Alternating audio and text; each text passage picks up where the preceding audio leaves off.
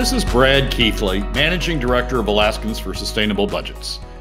Welcome to the weekly Top 3, the top 3 things on our mind here at Alaskans for Sustainable Budgets for the week of December 12th, 2022. The weekly Top 3 is a regular segment on The Michael Dukes Show.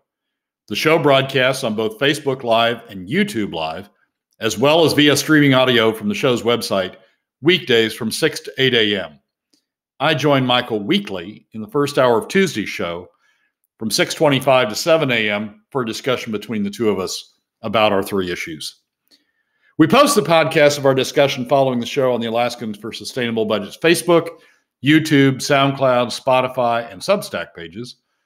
Also on the Alaskans for Sustainable Budgets website, as well as the project's page on national blog site, medium.com. You can find past episodes of the weekly Top 3 also at the same locations. Keep in mind that in addition to these podcasts, during the week, you also can follow and participate in the discussion with us of these and other issues affecting Alaska's fiscal and economic condition by following us on the Alaskans for Sustainable Budgets Facebook page and through our posts on Twitter. This week, our top 3 issues are these. First, we discuss what we'll be looking for in the upcoming revenue forecast, governor's budget, and 10-year plan due out later this week. Second, we discuss 2 recent op-eds in the ADN that argue Alaska should be going big on spending, and here's the silent part, at the expense of middle and lower income Alaska families. And third, we examine what happens to education spending if oil prices go down. And now, let's join Michael. Let's take a look at number one. Number one today, a look at the governor's revenue forecast and some prognostication on what you think his budget is going to look like, which is due on Friday. So we won't even have a chance to analyze this before the new year. So give us your thoughts, Brad. Take it away. Well, as a friend said, it's that tradition where the governor's budget is due, or the revenue forecast is due, and the oil markets have gone haywire. That seems to be the cycle we've gotten into the last few years. In the spring, the markets have gone haywire on the upside with prices increasing. This year, the markets have gone haywire on the downside with prices decreasing. Let's do the revenue forecast first. The revenue forecast is going to be tough. It's going to show that revenues are down a lot for the current fiscal year, FY23, and they're going to show that they're down a lot for next year, FY24, the year that the legislature is going to be working on the budget they're going to be working on when they go back to Juneau, and it's going to show that the subsequent years are down from the prior revenue forecast. This year's budget, some will recall, is based upon $101. That was the price that they used at the time. They set the budget up to work in tiers at $102, above $102. Money went to the Constitutional Budget Reserve, and above a certain level above that, it went directly to the permanent fund. Below $102, down to $87, the money in that tranche of revenues goes to forward funding for K through 12. Below $87, they've run through the SBR. And they're into the Constitutional Budget Reserve. The current forecast as of this morning, taking into account the prices we've experienced thus far, and taking into account the futures market, is for an annual average of $86. So below the $87. This is using the same format, the same running 10-day average, futures market average that the revenue forecast is based on. So we're right around that $87 mark, maybe a little bit below it, in a situation where when the legislature comes in, they're going to have to dig into the CBR a little bit to balance the FY23 budget. There's going to be based upon this forecast, there's going to be no forward funding for K through 12. The real tough part is going to be FY24, the budget that the legislature is going to have to deal with, or is going to deal with this coming legislative session. The spring revenue forecast that price, the price for FY24, as an average of $90. The futures market is telling us this morning that average for FY24 is $78, $12 below the spring revenue forecast projection for FY24. So revenues are way down as well for FY24. And then for the remainder of the 10-year outlook that the administration has, prices sort of get back to normal by FY29. Well, get back to the projection that was included in the spring revenue forecast by FY29 and FY30. But between FY24 and FY29, prices stay significantly below what was forecast in the futures or in the spring revenue forecast. So we're going to see a revenue forecast that's going to have significantly lower prices. There's one other aspect of the revenue forecast that I'm really going to be focused on as well, and that's the production forecast. The production forecast for FY23 included in the spring revenue forecast was 502,000 barrels a day, and increasing from there over future years, slightly in FY24, and then subsequent years sort of went up from there. We haven't touched 500,000 barrels a day yet on a monthly average yet this year, and we're fairly deep into the year. We're approaching 50% halfway through the year. And I think it's fairly clear that the production forecast is a little high. So these prices that we talk about, the $87 as being the break point between forward funding K through 12 and not being able to forward fund K through 12, these price levels are all based upon production levels of 502,000 barrels a day. If we don't get to 502,000 barrels a day, then these price levels are a little bit out of kilter. The price levels would need to be higher. If the production's lower, the price levels would need to be higher. And the fact that we're short running the price levels takes on more significance. So we're about to have a reckoning on both price levels and on production levels, I think, that are going to show that the FY23 budget, and I'm going to guess the FY24 budget also on production levels are going to be lower. And so we're going to have lower revenues. Brad, shouldn't we have learned our lesson on this? I mean, this reminds me again of the Sean Parnell years where we were building budgets based on outdated pricing. I mean, he was basing a budget on $115 oil, and we were down somewhere in the 80s on oil. And now they're doing the same thing, only on production value. So, I mean, it seems like all these numbers mean nothing, because you could have a barrel at $90. The numbers for the price could match, but if you got production at 15% over anything that we've been doing, you still paint yourself into a corner. Yeah, it's a challenge. I wrote a column. One of my columns for the Alaska Landmine a few weeks ago was how to address that. I mean, I think the headline had something to do with OPEC. And the fact that, we're sort of the tail on the OPEC dog. We get wagged around by whatever OPEC's doing on prices. And it was an analysis of what we could do to help solve that. And one of the things that people have talked about, and that I talk about in that column, is using the 10-year average of oil prices. Oil prices go up, oil prices go down. But if you use the 10-year average, the trailing 10-year average, or the trailing 5-year average, that'd be a little bit more volatile. But use a trailing average like we do, for example, with the permanent fund dividend. We use the trailing 5-year average of earnings from the permanent fund, or the POMV approach. We use the trailing 5-year average value of the permanent fund in calculating the POMV. So in other major areas of fiscal policy, we're using a trailing average so that we don't get caught up in these spikes that go up and down like we are with oil. We've never done that with oil. We've always used the next year's forecast done by the Department of Revenue, is adjusted in the spring revenue forecast. We've always used the next year forecast. And so we've had these up and downs and variations. If we flipped oil fiscal policy to the same way we do permanent fund earnings fiscal policy for the PFD or for the POMV, if we flipped oil policy to do that, to do a trailing average, we'd have a more stable, wouldn't be perfectly stable, but we'd have a more stable approach. I've urged the administration to do that. I don't anticipate seeing it in this revenue forecast. But as people dig into fiscal policy in this coming session, I think it's something that they really ought to take up, because these oil spikes and these oil drops, it just whip us around. Last year we had an oil price spike, oil revenue spike, and we spent it all.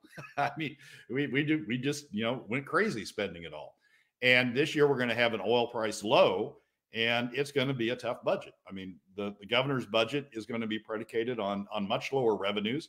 I suspect what we're going to see in the budget is a bunch of tricks to make the optics look better. He doesn't want to. He doesn't want to propose deep cuts that got him into trouble in 2019. That had such a reaction in 2019. He doesn't want to propose those. This governor's not going to propose new revenues or substitute revenues for PFD cuts. He doesn't want to propose deep PFD cuts. He wants to keep the POMB 50-50 if he can. So the way you do that is you start playing with inflation, you start playing with growth factors, you start playing with a bunch of things to make the optics look better going forward than what they really are. I think my first column after this new budget is going to be coming out is, here's the tricks that the governor is included in the budget and the 10-year plan to make the optics look better when it really isn't. But you're exactly right, Michael. We need to do better on how we calculate oil revenues, and I think adopting an approach that's similar to what we do with the permanent fund, the trailing average approach we use with the permanent fund dividend with the POMB would put us in a lot less volatile situation. Well, that's number 4 of the Charter of Changes. Is the one that we talk about the least, and that is changing the budget, changing how we factor the budget. It shouldn't be this lawn dart with revenue projections that are pie in the sky. I mean, I've often said, why not? Why couldn't we build it on a 5-year rolling average of past revenues and start from there, kind of thing? And this trickery is, what we call voodoo economics. That's what this kind of sorcerer's shell game that we see in these budgets. It blows my mind that we're still here. We're still here. 15 years later, we've been talking about the accounting tricks that they pull in this kind of stuff. And it's just astonishing. We keep falling for it and we keep going for it. And I for one, am quite sick of it, quite honestly. Quickly, Brad. I'm sorry, go ahead. Well, it sort of depends. Again, it goes back to this discussion we've had before. Does Dunleavy want to be does he want to worry about his legacy in this next 4 years, or does he want to worry about running for Senate in 4 years or 6 years, depending upon how people feel about Dan Sullivan in that time frame? And if he wants to be a legacy governor, I think one of the things he could do, and he can do this through the Department of Revenue. I mean, there's no statute that says how you calculate oil revenues. And that you have to abide by. It's really up to the governor originally and how he proposes to calculate oil revenues in his budget. If he wants to be a legacy governor, to leave a legacy like Jay Hammond in his second term, then I think addressing that revenue issue, how we calculate revenues for budget purposes, could be one of the things he would do to help leave a legacy. I just cannot help the feeling, Brad, of it's like Groundhog Day. Again, talking about the voodoo economics and the trickery and the shell games and all that kind of stuff. I mean, here we are. It's Monday yet again, right? It just seems like we don't learn from this. I mean, this is the Tony Knowles. We had an increase to the budget, but I cut 3/4 of the increase, so I cut the budget. No, the budget still went up by a quarter. It still went up by X number of dollars, but I cut the budget. No, you cut the increase to again, I feel like it's just my head is whipping back and forth from all the whiplash of this reoccurring nightmare of Groundhog Day. Are we ever going to learn? I mean, what are your thoughts on this? I mean, how do the politicians keep getting away with this? Well, the challenge is they want the upside. When oil prices come up, they want the benefit of that. They want to be able to, spend on the things that make their constituents happy. So they don't want to give up the upside, and the cost of that is that we continually get the downside when oil prices come back down, putting us on a stable, and so that destroys spending, right? When we have an upside and they spend, they create new programs, they raise expectations that we're going to be doing all these things on a continual basis. And then when we have the downsides, then, we get constituents crying and screaming about the fact that they're cutting their programs because we no longer have the revenues to support them. It would be great if we had a steady stream, if we had a predictable, steady stream of revenues that didn't give us huge downsides. It also wouldn't give us huge upsides. And it would be great if we did that. And as I say, if Governor Dunleavy wants to be a legacy governor, if he wants to create a legacy similar to what Jay Hammond did in his second term, to leave behind for future generations to admire, then these are things that he can correct. He could correct his Department of Revenue, his OMB could correct the use of annual forecast revenues, oil revenues, as the basis for budgeting. They could go back and say, no, we're going to budget. We're going to budget based upon 10 years. Now, the legislature could potentially change that. They could say, no, we're still going to budget on forecasts. But the governor could start off with a budget based upon a trailing average for oil. He could set the tone for doing that. I don't expect it in this cycle budget round. We've just got ourselves trapped in this cycle of ups and downs because they want to take advantage of the ups. I don't know if we ever get out of it, but this governor has an opportunity as a governor with a second term. He has an opportunity to develop a legacy and make Alaska better going forward. Brad, give us a quick sneak peek at number 2 before we go to break here quickly. So both Charles Wohlforth in columns in the ADN and the ADN have talked about all the things we could do to make Alaska better. And there's a common theme to them, and we're going to talk about those common themes. They aren't preserving the PFD, by the way, but we're going to talk about those common themes. This is my shocked face, Brad. My absolute shocked face that they're not talking about preserving the PFD. Okay, we're continuing with Brad Keithley, Alaskans for Sustainable Budgets. On to number 2, which is another question, I guess, of who pays, and we've got more discussion on that. The opinion makers, including the ADN editorial board, and Charles Wohlforth, who has written extensively on government spending and taking your PFD, both had sounded off on this. Brad, what say you? Well, the titles of both these pieces tell you what's going on. Wohlforth is a 3-part series, worth reading, even if you just take your blood pressure medicine before you start reading, but worth reading. The title of that is How to Turn Alaska Around. And then the ADN over the weekend, in its weekend editorial, wrote an editorial that's titled What Happened to Alaska's Swing for the Fences Spirit. And basically, it's a long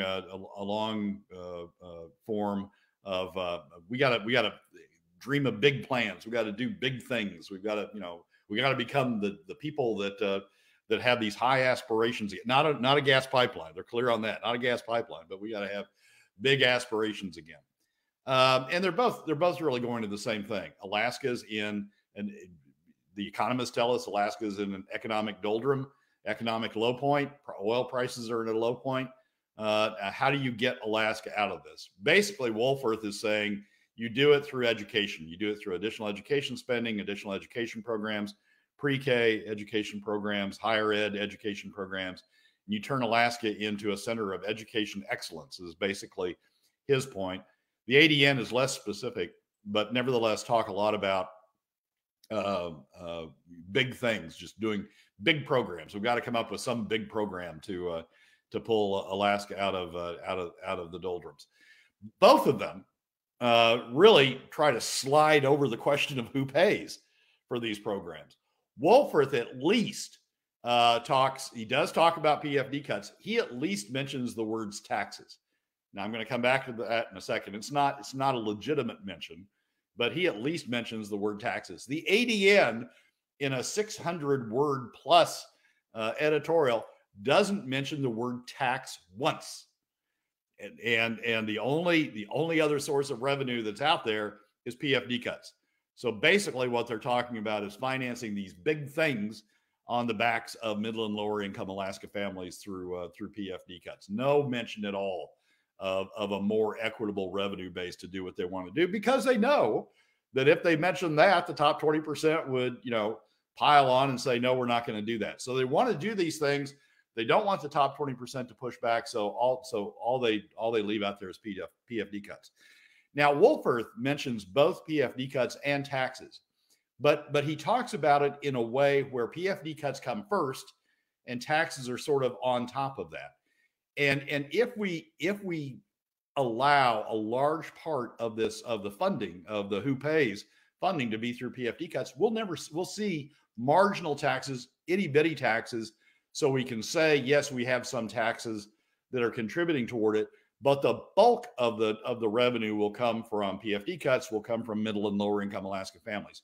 It won't be spread equitably across all Alaska families. We'll be shoving the burden off on middle and lower income Alaska families through PFD cuts. So both of them are essentially saying we need to do big things. We need to spend more money. We need to work our way. Government needs to get us out of these economic doldrums by leading the way and spending more money.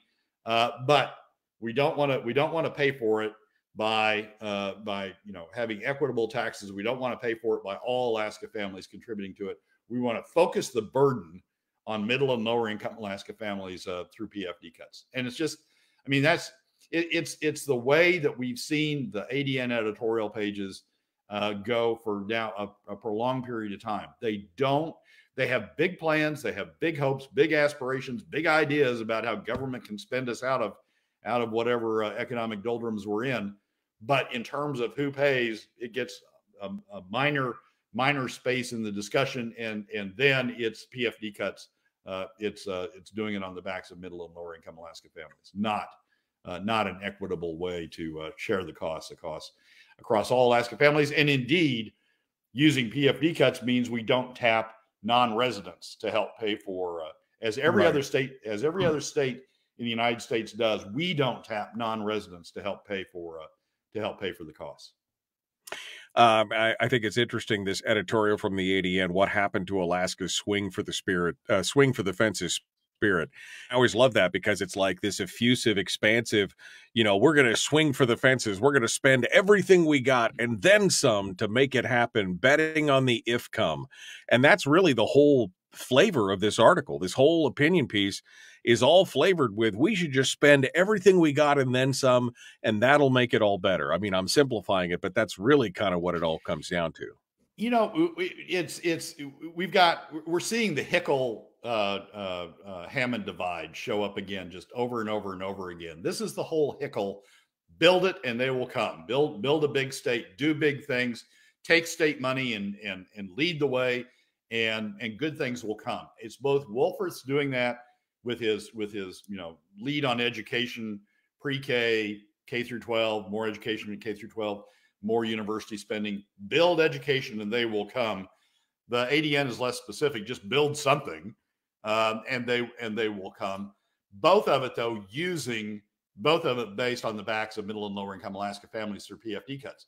Hammond said, if you want to build it, go ahead and build it, but at least share the costs equitably. Use taxes to make sure that all Alaska families pay equitably toward the cost. Hickel said, build it and use PFDs. I mean, use permanent fund earnings. Use whatever source you can grab onto and build it. So we're seeing the old Hickel Hammond divide again on the editorial pages with both Wolford and the ADN editorial staff both clearly landing on the Hickel side of just build it big and use PFD cuts to build it. We're under 5 minutes now, so let's move on to number 3, which is the correlation or causality, I guess, correlation between oil prices and education spend. We know that's going to be a top tier. That's going to be a top tier platform. That's what they're going to be talking about is education costs and education spending. That and defined benefits. Those are going to be probably 2 of the big hits this year. Give me the correlation between oil prices and education spending. Well, here's what it's going to come down to. There is going to be a big push for education spending. It's going to be fueled by both the Anchorage school closure discussion, as well as education spending problems elsewhere in the state. They've got it in Fairbanks, they've got it in Juneau, they've got it out in the bush. So there's going to be a huge push for spending The Dunleavy administration, I suspect, is going to say we don't have the money to do it. If you look, oil prices are down. We've got to go back into a constrained mode. We don't have the money to spend on these things. We're going to have to live within the revenues, live within the means that we've developed. We can't afford to have additional things. And what's the pushback that's going to come from the education community and those who want to increase spending is going to be, well, don't worry about oil prices. Just take it out of permanent fund earnings. We've got these rock solid permanent fund earnings, $3+ billion that are coming out in permanent fund earnings. Just spend it, just take it from that. And basically it's PFD cut. Let middle and lower, let's have middle and lower income Alaska families fund these increased education spending, by taking it out of the PFD, permanent fund earnings, and taking it out of the PFD. So that's going to be the debate. The Dunleavy administration is going to say we don't have the money to do it. We don't have, oil prices aren't up. We don't have excess revenues. We're going to have to live in a constrained environment. Education community is going to say we do have the money to do it. Look at the permanent fund earnings. Let's use the permanent fund earnings for that. Let's take the Wolfworth column.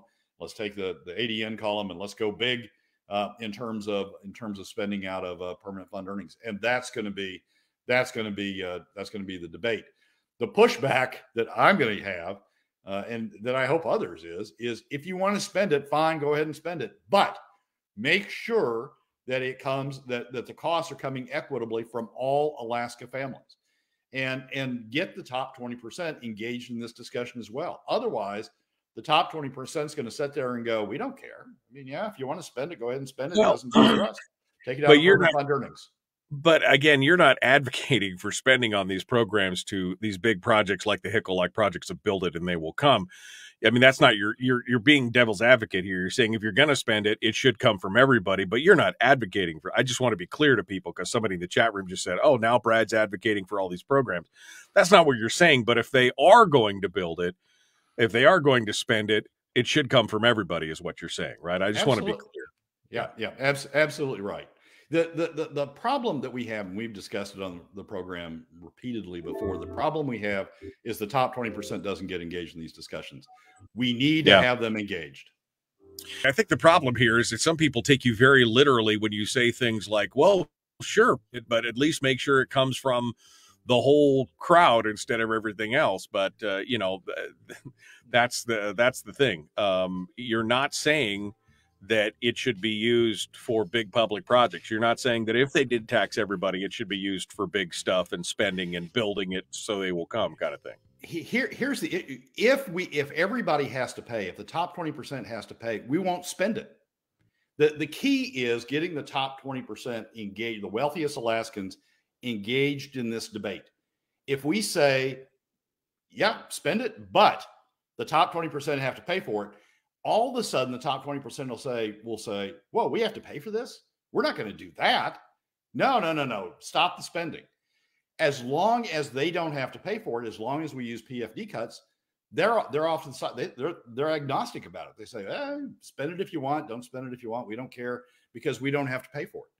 The key to stopping this, the key to getting control of spending, the key to restraining spending is getting the top 20%, the donor class, those who gave the money to the political candidates, getting them involved in the debate, making them see that they would have to pay as well for spending.